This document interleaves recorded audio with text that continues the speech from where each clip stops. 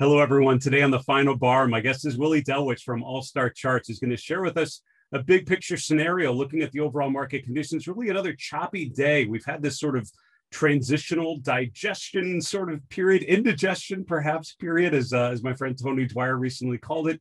You know, it's a very choppy environment. You were sort of down earlier, back up to the positive. S&P finishing flat, but a lot of leadership themes under the hood. Ladies and gentlemen, this is the final bar.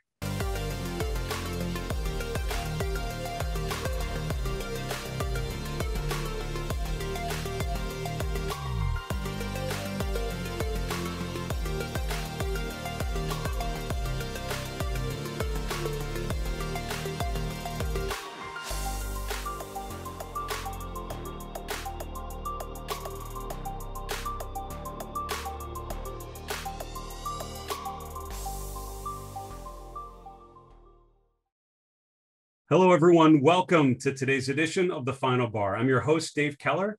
I'm the Chief Market Strategist here at StockCharts.com in a sunny Redmond, Washington. Thanks for joining us every weekday after the close as we focus on the markets. We focus on investor behavior, on decision-making. We focus on fear and greed, all the emotional drivers of investment decisions, and we focus on them through the charts. Price should reflect sort of that aggregate to supply and demand, the aggregate emotional state of investors was fueling their buy and sell decisions. If you have one thing, I was told by my mentors, to understand the trajectory of the markets, look at the chart. Everything else is other stuff. That's the stuff that will eventually validate or help you understand why the price evolved a certain way. Best thing we can do is focus on price. This week, obviously a big earnings week, especially in the financial sector.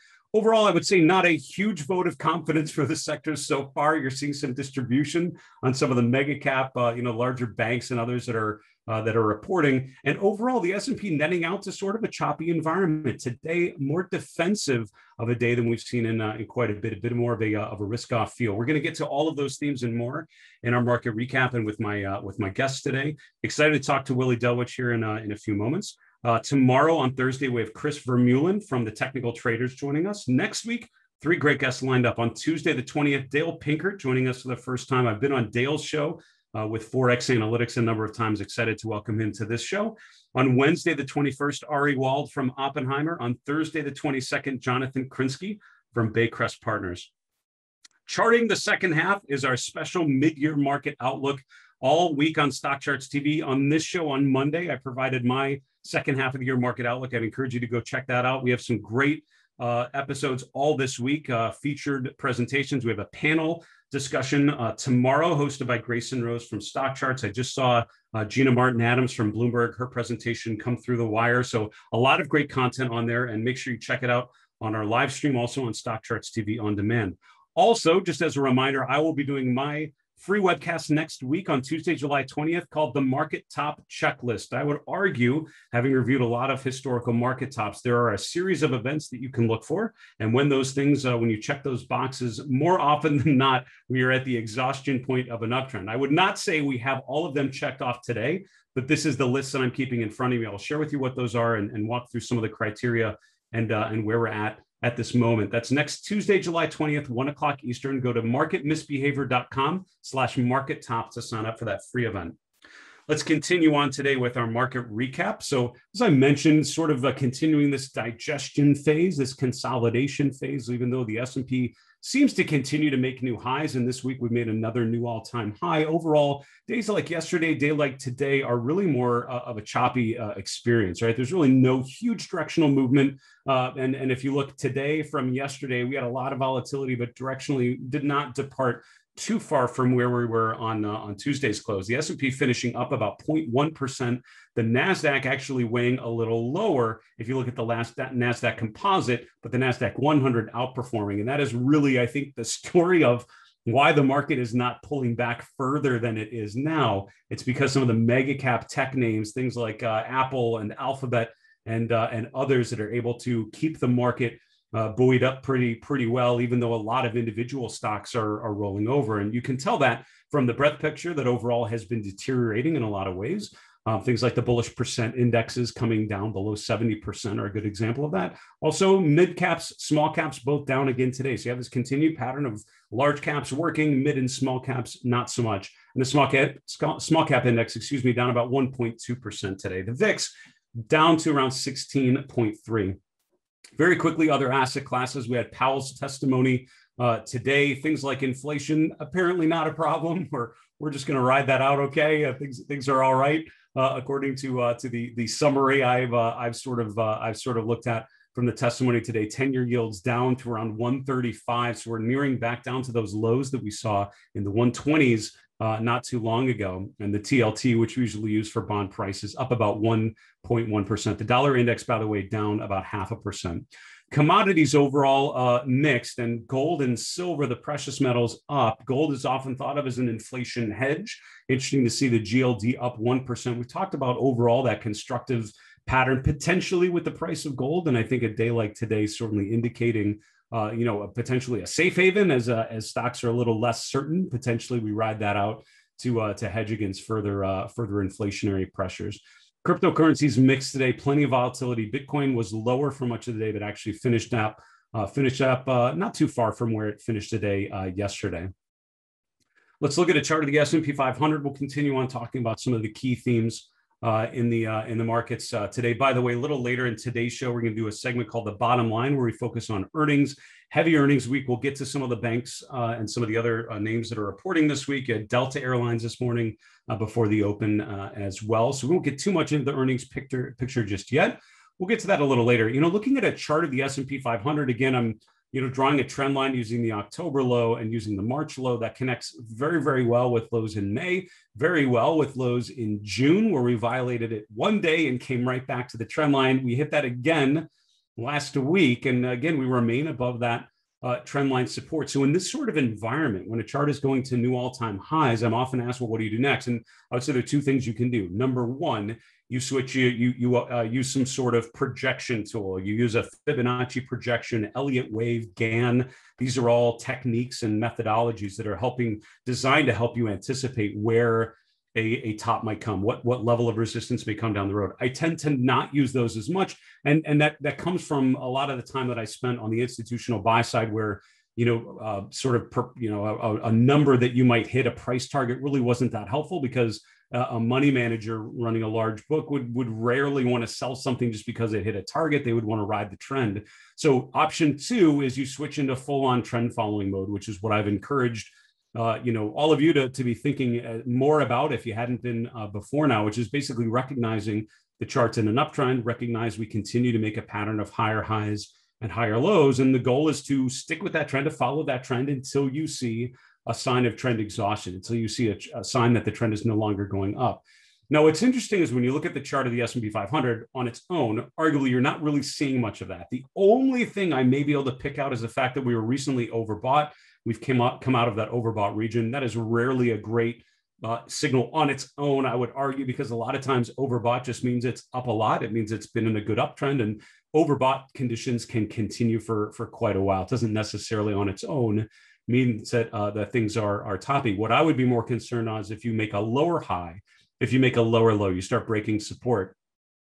Talking with a number of my guests recently, it's all about what would you need to see on the chart of the S&P to reverse course. And I think at this point, we've seen so far year to date, the S&P remain above its ascending 50-day moving average pretty much consistently the whole time.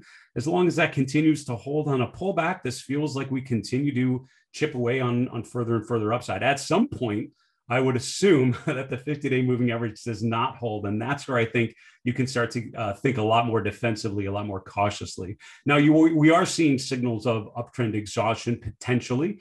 Next thing we'll look at here very quickly is looking at some of the breadth indications. One of the indications we've looked at here are the cumulative advanced decline lines. This, very subjectively color-coded chart by me is basically meant to illustrate the differentiation that you're seeing in some of the advanced decline data right now. So the S&P 500 obviously making new closing highs, essentially every month so far year to date.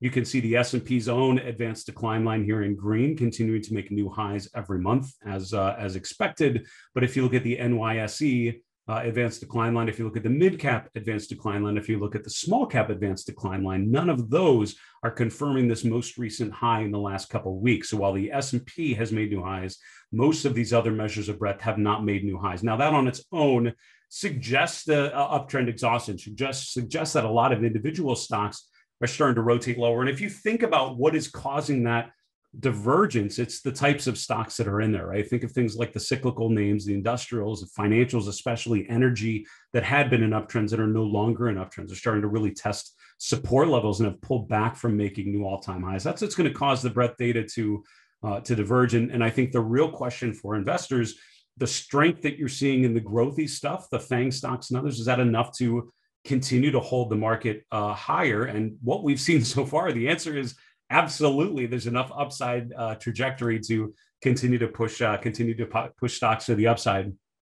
My guest yesterday was talking to Larry Tentarelli. We talked about some of those big growth names. Facebook was one of the stocks that he and I talked about. And again, pulling back up a little bit today, but overall, this is a huge benchmark name. Here's another one, Apple. And obviously, these are a lot of the FANG names that we're looking at. How negative can the market be when Apple has broken out of its symmetrical triangle pattern, has now made a new all-time high again this week?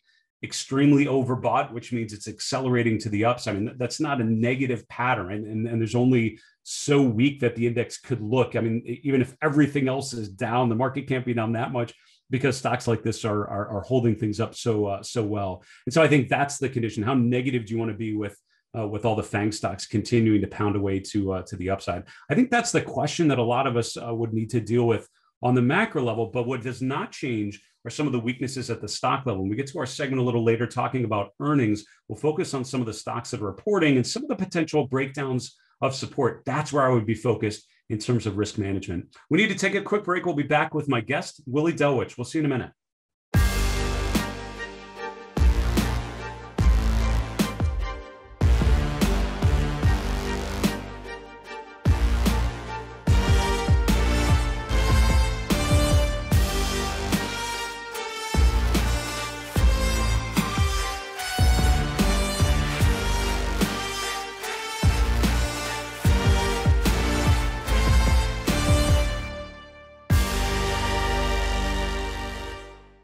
Hello, everyone. Welcome back to the Final Bar. This is Dave Keller here at StockCharts.com. Thank you so much for joining us every weekday after the close as we break down market activity using the language of charting and technical analysis. As a reminder, we'll do another mailbag segment at the end of this week on Friday's show. We would love to hear from you. Any question is fair game. Questions about market dynamics, about particular technical indicators, tickers, or ratios that you're looking at. Ask us anything you like. Our email is thefinalbar@stockcharts.com. We're on Twitter @finalbarsctv. We're on YouTube. Just put a comment below any of the videos that you're watching. We'd love to gather those questions. Hope to answer one of your questions on Friday's show. Also, as a reminder, go to stockchartstv.com. Use your email address, set up a free account. You can start watching all of our fantastic content from our great group of hosts, fantastic guests like Willie Delwiche and others featured on our on-demand platform. Just go to stockchartstv.com. We're also on all the app stores. Just search for StockCharts TV on demand. I want to welcome on today's guest, Willie Delwiche. Willie is the investment strategist at All Star Charts, coming to us from the upper Midwest.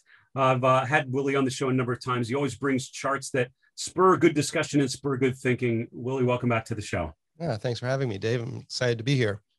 So we talked earlier in the market recap just about this configuration of the market continuing to be at or near all-time highs.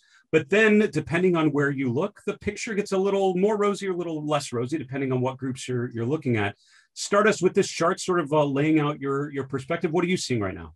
Yeah, so what we have here at the bottom is our risk on, risk off ratio. It's a risk on index we've created and a risk off index created. There's nothing complicated about it. It's the risk on is things like copper and high yield bonds and Australian dollar, a couple equity indexes. Risk off is things like treasury bonds, the yen, gold, just basic stuff.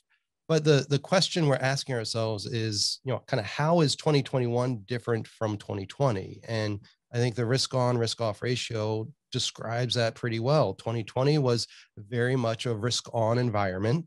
2021 has been much more sideways. And so, we can look at individual indexes and say, are they going to break out? Are they going to resolve lower? when we aggregate it together, it's kind of a sideways, choppy, uncertain market. And what I like about this presentation is that we add to it two indexes that aren't in the risk on, risk off ratio, the emerging markets index, and then the relative performance between broker dealers and the S&P 500. And you look at it over time, and both of those two indexes kind of mimic what's going on from a risk on, risk off perspective. And so if we're looking for resolution to this choppy environment, I think it pays to look at what emerging markets are doing. Are they breaking down or are they breaking out? So far, they're still moving sideways.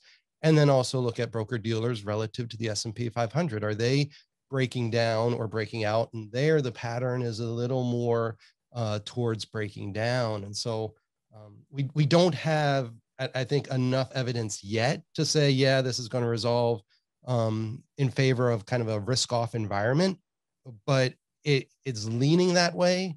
And we're going to continue to watch and see, where the resolution is. But I think these are the areas we're looking at to figure out, kind of, can the index keep moving higher while breadth diverges? Does breadth get back in gear and start to join the indexes?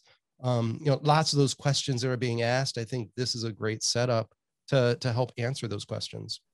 It's such a great chart, Willie, and it can't help but notice how both of those, the ratio brokers versus S&P, and then also EM making a lower high or lower peak at a time when the indexes themselves, for the most part, making a higher high. Chart number 2 is looking at what's called a breadth thrust. Can you describe what this is looking at and what it's telling you? Yeah, so we talk a lot about breadth and look at it more kind of as series over time. So think about, you get the numbers quoted of the percentage of stocks trading above their 50-day averages or 20-day averages, or the percent they're making new highs or new lows. This looks at it a slightly different way and says, okay, if we get extreme readings in some of those indicators, that's what we can call a breadth thrust. And so if we get 90% of a broad universe of stocks trading above their 50-day averages, that's a breadth thrust. If we get, slightly more than half of S&P 500 stocks making new 20-day highs, that's a breadth thrust. And why do those matter? Because once we get those signals of strength, that strength tends to persist for about a year or so after. I'm just showing, like 8 years on this chart, but if you go back over the last decade, last 2 decades, last 3 decades, pretty much all of the net gains in the S&P 500 have been in these environments where we've been within a year of the most recent breadth thrust. That matters now because the most recent breadth thrust based on these criteria were late May and early June of last year, meaning earlier, about a month ago, we had that breadth thrust expire. And so we're kind of, the market's kind of on its own right now. Again, a way that the market of 2021 is going to be, particularly the second half, is going to be different than the market we saw over the past year. And so I think it pays to be aware of that, know kind of beneath the surface conditions, how are they the same? How are they different? Right now, we're a market that is making new highs, but isn't getting the support of these breadth thrusts that we had in place for most of last year. It's such a great chart, Willie. And it reminds me a lot in the Fidelity chart room. We had a chart very similar to this, which is one of my favorites, really looking at when, people were piling into a particular, when a lot of stocks were sort of on one side, especially pushing higher, and what that meant. Just we only have about 30 seconds left, but I'd love to ask you, given the fact that the market's sort of on its own, as you described, given the pullback that we've seen in things like broker dealers, other financials, and the strength that we've seen in some of the growth areas of the market here in the seasonally weakest part of the year when things tend to struggle, how would you be thinking about playing the next month or two as an investor? Do you stick with the growthy stuff, the mega cap stuff that's been working, or do you look for opportunities in things like financials and energy, which have been in a bit of pullback mode here? Yeah, I'm going to answer this by not answering it. I'll say longer term, I think energy and financials are probably where you want to look. But this being a seasonally weaker period, this being the summer, rather than thinking about going long or going short, I think maybe for investors, maybe going fishing is the best option in this environment. Just kind of move to the sidelines a bit and let things settle out. To Jesse Livermore in your comment there, right there, which I very much appreciate, Willie. Listen, thank you so much for coming on as always. You do such a great job of breaking things down in a way that I think many can understand. Appreciate you coming on. Stay safe, be well. We'll talk to you again soon. All right. Thanks a lot, Dave. Have a good one. That's Willie Delwiche. Willie is the investment strategist at StockCharts. And, that chart looking at breadth thrust is interesting. And I've seen a lot of discussion about the strength of the market, and especially that initial move. You look at, think about when that first 90% signal came. It was just a couple of months after the March 2020 low. And that was a real indication that it was, in fact, a V bottom, that, things had really recovered quickly. And you look at what's happened in the 12 months since that initial signal, it's been a fantastic overall rise. Very interesting that he's seeing us in sort of a no man's land, or as he described it. The markets are sort of on their own right now. And I think when you look at the breadth data now, you look at sort of the rotational environment we've been in, certainly makes sense relative to some of the charts that he was showing there. Our next segment is called The Bottom Line. What we love to do is focus on earnings. This is sort of the beginning of earnings season. We're starting to accelerate. So really every week we'll have a new group of companies to follow and themes to look at. As always, you have to remember that earnings don't happen in a vacuum. So on a week like this, you also have inflation numbers coming out. You have Fed testimony, all sorts of things coming out. And so earnings are one piece of the puzzle, but an important one. And, what I was taught, again, spending a lot of time with money managers, the goal was to follow earnings, right? To identify earnings and what companies would be able to grow earnings. And the argument is price follows earnings. So earnings releases can be very, very informative for the short term in terms of the short-term reaction, leading up into earnings and then coming out of an earnings release, but also over time and seeing the companies that are able to, grow earnings consistently and where the opportunities may be. Let's start with a lot of the financial stocks. When you think about earnings this week, it's really been dominated by the financials. Started yesterday with JP Morgan and Goldman before the open. And, again, the goal here is not to comment too much on the actual earnings release. You can research that on your own and make your own assessment. My goal is to think about the technical perspective around those moments. And, what I'm looking at the chart of JP Morgan, what I can't help but notice is the move in May into June was really the acceleration to the upside. That was really the end of this leadership run so far for the financial sector. From early June on, it's been a very different environment where a lot of the banks have been in pullback mode. They've been testing support levels. They've been coming off of it. And the question is, are we getting a tradable bounce off of support, or is this the next bounce before the next leg higher? And I would argue on a chart like JP Morgan, it's all about the neckline. This has the potential to turn very quickly into a head and shoulders top. And a head and shoulders top is a classic price pattern where basically you have an uptrend. It's important to remember that happens in an uptrend phase. You have the market going higher. You have a high surrounded by two lower highs, right? So you have a peak. The peak to the left, the peak to the right are a little lower than the head. So it sort of, again, looks like the head and the two shoulders. And from there, the real signal is when you break down through what's called the neckline. So if you take a trend line connecting the low from April, the low from June, you would need to break that. So just visually, pretty easy to put together. You literally just connect the lows, and that's sort of the trend line that you would keep in mind. That's what we would call the neckline.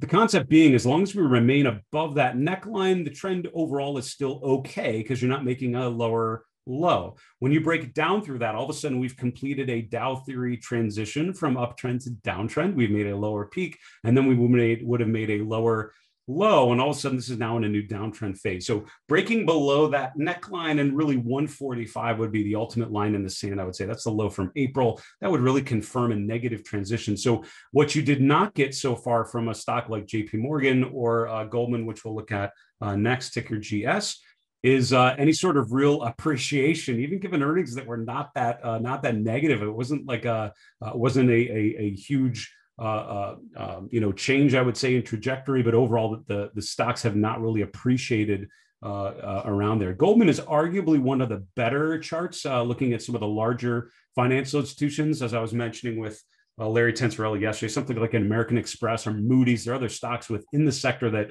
are in much stronger, consistent uptrends, but within sort of this mega cap, banks, regional banks, and so forth.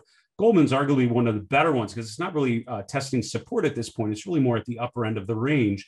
the question for something like Goldman, is there enough to push above the previous highs? Can it get above 390, which would indicate potential upside follow through? Elsewhere, very quickly, I'm just going to hit on some of the stocks that are reporting this week, that have reported or are coming up. Pepsi reported yesterday before the open as well, and a nice earnings quarter, a nice win, a nice surprise to the upside. And within a sector, consumer staples, which is arguably fairly negative, which the average stock is in a pretty decent downtrend. If you look at things like Kraft Heinz or others, fairly destructive charts. There's a small number of stocks that are breaking out of bases, that are in uptrends. Pepsi is one of those that I would highlight. Look at the base going back from the February 2020 high. That lines up very well with the high at the end of last year. Lines up pretty well with the peak that we've had in recent months. And look how we've finally broken out of a multi-year base for the stock. So overall, a nice constructive pattern, a nice breakout. And a lot of times earnings can provide that catalyst to push the demand to supply picture into a different range, right? The question is, can there be enough momentum to push the stock above previous highs? Something like a nice quarter from earnings can definitely do that. So nice upward move there. Let's see, where else can we look? Airlines overall, some of the more negative charts that I would see around here. Delta just reported before the open today. And, the problem I have with a lot of airlines is just they're not going higher, which sounds oversimplifying, and it absolutely is. I don't think you need to make this terribly complicated to recognize a group that has gone from an uptrend phase to a downtrend phase at a time when Facebook is at all-time highs, when some of the other stocks that we mentioned are breaking out of bases, Amazon breaking above resistance, Apple breaking to new highs. You have a chart like this, which is actually making new swing lows. Delta today breaking below or closing below its 200-day moving average yesterday, following through to the downside today. I think at this point, you're looking at the low from late January, early February, around 37.50. But overall, I think the path of least resistance on a chart like this is down, and the relative strength really starting to deteriorate. There are other stocks reporting through the remainder of this week. I'd highlight Alcoa on Thursday, also United Healthcare, Morgan Stanley before the open on Thursday, and then Friday morning, Schwab and State Street are two to watch in the financial sector. And overall, again, so far, not impressed by the themes that we're seeing out of the financial sector. We need to wrap the show. Go to the 3 and 3, 3 charts in 3 minutes. Here we go. Chart number 1. We talked about breadth, and I thought Willie Delwiche did a great job of breaking down the breadth conditions, particularly breadth thrust and the long-term signal you get from some of those extremes in breadth. One of the things I would be concerned on right now is the fact that only 50% of the S&P members are above their 50-day moving average. So while the S&P is making new all-time highs, the Nasdaq's making new all-time highs, you have a lot of stocks in decent uptrends. Only 50% of the S&P are above their 50-day moving average right now. So that tells you that all is not well. Even though the indexes are holding up, there are a lot of groups that are breaking down. And for me, that speaks to internal weakness. That tells me to think more on the side of risk management as opposed to potential reward. Chart number 2 is looking at the financial sector. We talked in our segment, The Bottom Line, about the reports coming out of financials for earnings this week, and a lot of them have done so far. The rest will come through the remainder of this week. Looking at the chart of the XLF at the top, making a lower peak, just breaking below its 50-day moving average over the last month. This is the relative strength of the financial sector rolling over in the last 6 weeks. This is the chart of the 10-year yield. So if you want to know whether or not the financial sector is outperforming, a chart of the 10-year is a fairly good proxy for the relative strength of financials. Interest rates have been in a downtrend, right? And then rates coming off again today overall in a cyclical downtrend. And you can see that the weight that places on the financial sector, the bullish percent index for the financial sector around 55%, which means 45% of the sector members are already in point and figure downtrends. Finally, the airlines index is the Dow Airlines Index that we track. But if you look at the Jets ETF, Delta Airlines, many others, a lot of those stocks are at their 200-day moving averages, potentially breaking down through that key smoothing mechanism. But most of them, if not all of them, have already broken down through price support. I would be concerned about further downside in those names. Folks, that is our show for today. Thank you so much for joining us every weekday after the close for the final bar. Special thank you to Willie Delwiche joining us from the Milwaukee area, sharing his thoughts on the overall environment. For StockCharts.com in Redmond, Washington, I'm Dave Keller. Be safe. Have a good night. Hey guys, Dave Keller here with StockCharts.com. Thanks so much for watching our video. If you enjoyed it, and we hope you did, hit the like button right below. Also, we have so much new content every day. Consider subscribing to the channel. Just hit the subscribe button in the video or right below. Thanks for watching. Stay safe. Have a fantastic day.